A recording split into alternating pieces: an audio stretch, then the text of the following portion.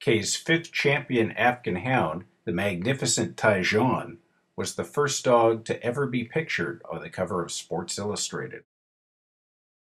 Karen Armistead describes him winning both a national specialty and Westminster in the same year. With Taejon's shimmering platinum coat, black mask, and black-tipped ears, and the delight he had in being in the ring, he was the supreme showman.